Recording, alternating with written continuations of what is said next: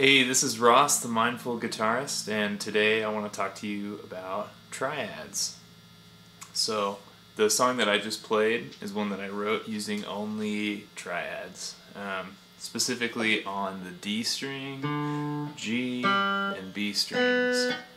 And that song was in the key of A, and it only used 3 shapes, and those are the shapes I want to teach you today. So the first shape is the shape that you would make for an A chord. Just leave out the open strings, so all across the 2nd fret. The second shape is one you might make for like a minor 7 chord when the root's on the A string. B minor 7 is this example.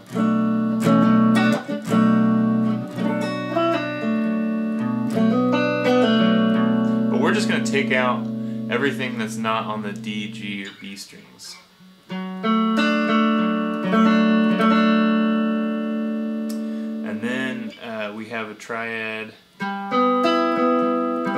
that's like if you had a major 7 chord with the root on the A string. But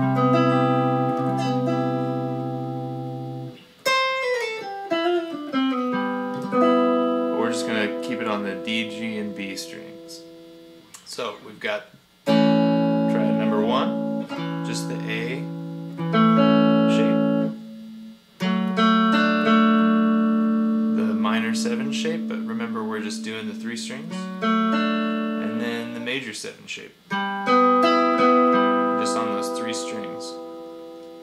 And since we're in the key of A, it sits really nicely on the guitar to take those triad shapes all the way up the neck, as you saw me do in that opening song. So I'm going to go ahead and do those shapes just in the order that they happen in the key of A so that you can see how they flow together. Check it out.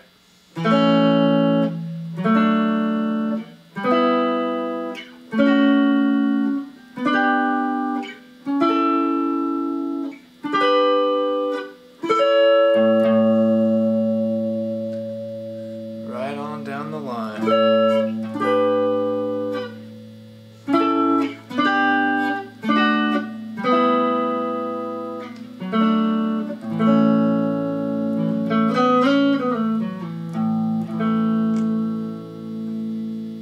So yeah,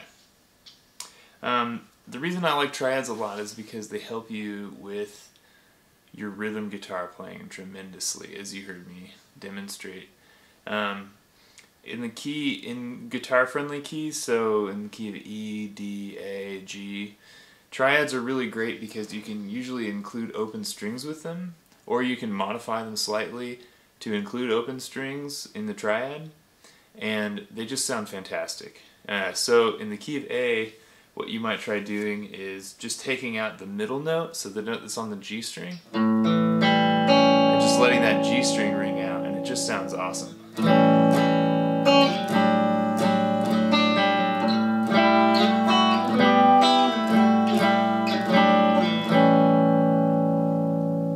You've got that nice open sound with a good sustain. It creates some interesting intervals when you leave the G string open as well.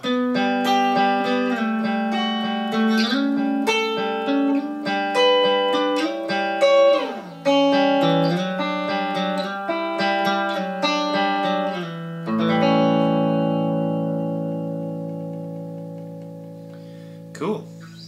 So, what I want you to try and do is just try and work the triads up the neck until you feel pretty good with that, and then make that modification where you just leave the G string open.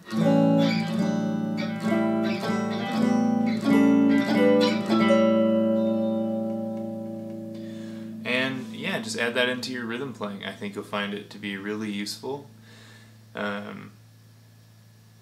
There's obviously triads on all the strings, and we'll go over that more in the future, but the fastest way I've found to apply cool triad stuff is just in the key of A. It's just such a great key for guitar. So just try something where you start on an A chord and then you mess around with those shapes and see what works for you. Alright, thanks a lot, and I'll see you next time.